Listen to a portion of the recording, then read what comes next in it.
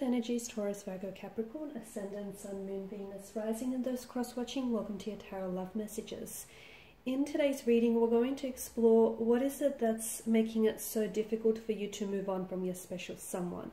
So we'll take a look and see what is it that keeps you holding on to your romantic interest, your romantic energy, even though deep down inside you probably know that moving on may be the right thing to do. But what's making it that, you know, extremely difficult to do so? It is going to be a general reading, guys, so please just keep that in mind. There's also going to be a part 2 to this reading, and in part 2 we're going to explore what exactly might transpire between you and a romantic energy. Will you hear from them again? Will there be an opportunity to reconnect and reignite these sparks? And part 2 is going to be made available via the extension link below. You'll just have to follow the link, follow the prompts in order to access that reading. If you're after a personal reading, my email address will be listed below the video as well. Feel free to email and we'll go from there. So guys, let's go ahead and begin. So what is it that's making it very difficult for you to move on from this person? Why can't you let go? Okay.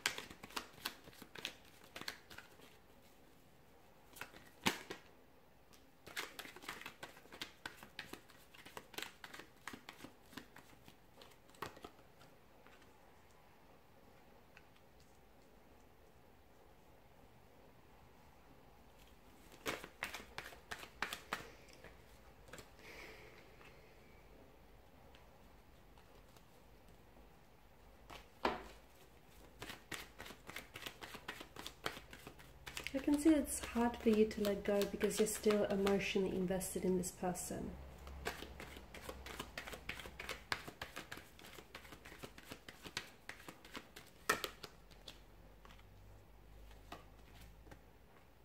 Okay, bear with me, I'm just going to straighten everything out.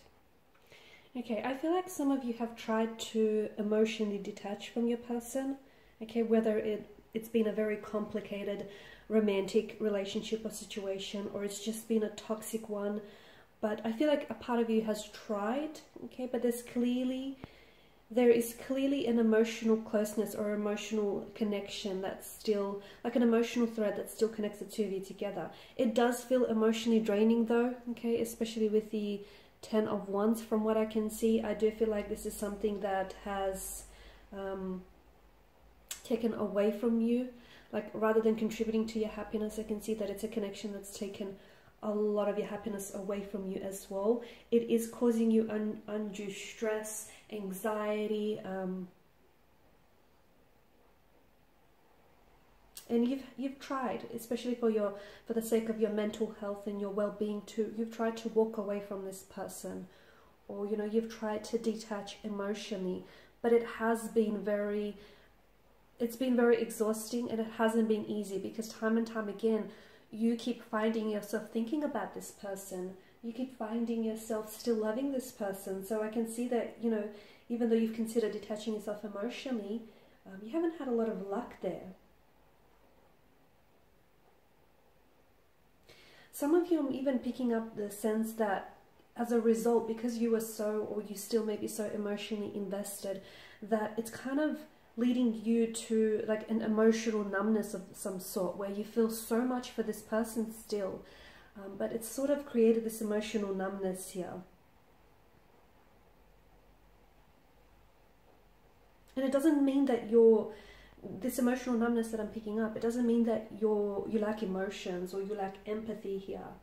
It's not that. I just feel like that emotional numbness is coming from the fact that you're so drained. You're so emotionally drained and mentally drained and physically drained. I think what's also making it very difficult for you to move on from this individual, from this romantic energy, is because you may not have always held them accountable for the role that they played in this connection, okay? The role that they played in this relationship here. And you may not have always given them that emotional space. Not because you're clingy or needy, not that, but purely because you've always wanted to be there for this person. You've always wanted to show how much you care and just how invested. So it came from pure, honest intentions.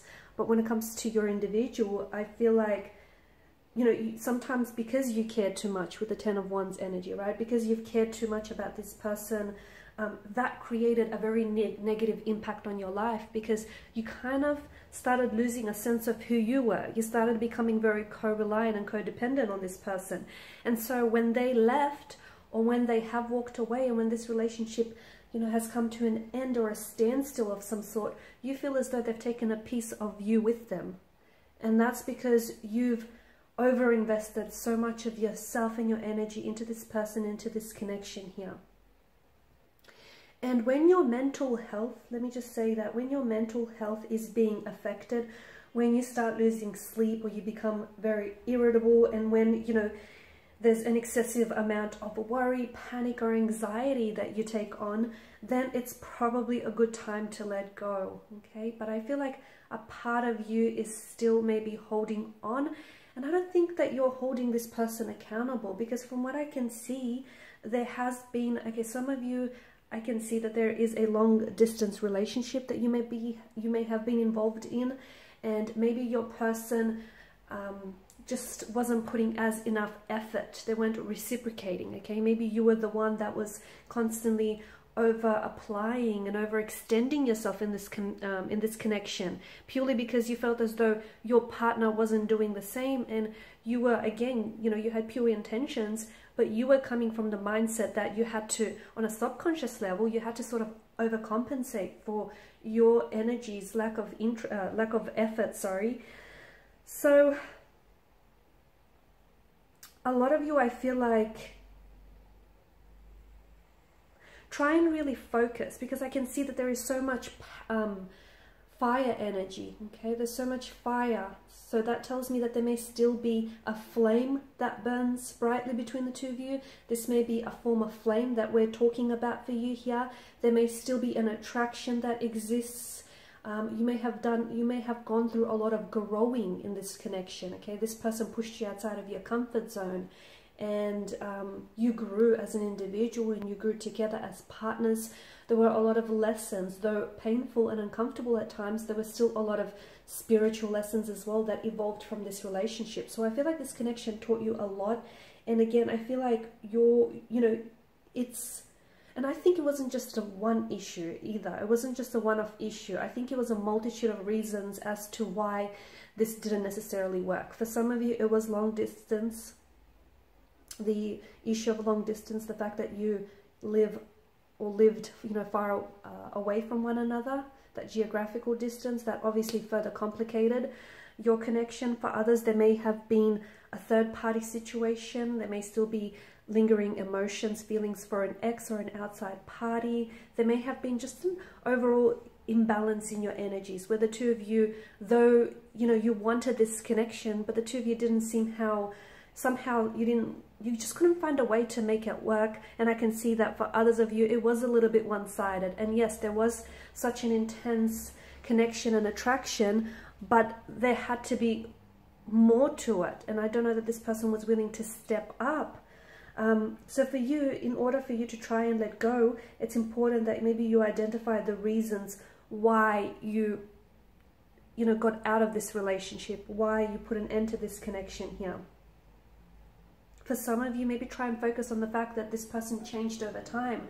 The person that you fell in love with and the person that you knew wasn't the person who you had, the person who you had at first sight isn't the person who you ended up with. And they weren't the same person that walked away from you here. Okay. Also, don't hold on to any emotions, especially with the Star card. Release your emotions here. do whatever it is that you have to do. If you feel angry, hurt, if you feel sad, upset, if you feel disappointment here, do not bottle up your emotions here. Try and find an outlet for these emotions. Like, for example, it can be a sport, it can be kickboxing, it can, like a kickboxing class. It could be a good idea to take up dancing classes, cry, scream, do whatever you have to do just to release those emotions, do some emotional purging and some cleansing, because I still feel like you're attached to this individual. I still feel like you have very strong feelings for this person, and I feel like maybe there is still some sort of communication that you guys have with one another, which is making it really hard for you to move on. And the other thing is, you have to know that it's okay to let someone go but still love them. That's fine. It's completely acceptable. It's completely normal. It's okay. Don't be so hard on yourself. It's okay if you had feelings. It's okay if you still have feelings for this person. It's okay if you've had expectations in your head, and even if those expectations didn't quite necessarily meet your reality, that's okay. It's okay. Don't be so hard on yourself, okay? It's okay that things didn't work out this time around. Maybe there is something better for you in store, but it wasn't okay. What's not okay is the fact that this is deteriorating your mental health, that you may be losing sleep over this, or that you're potentially shutting yourself off, by not putting yourself back out there, or by not allowing yourself to feel those emotions here. So don't react, but respond to your emotions, if that makes sense. Okay?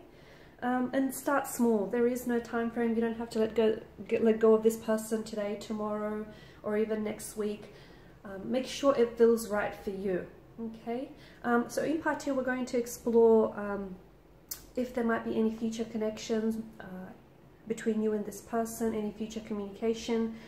Will you be able to revisit things, reconnect, or just what your person is up to, really. So part 2 is made available via the extension link for those of you interested in a personal reading.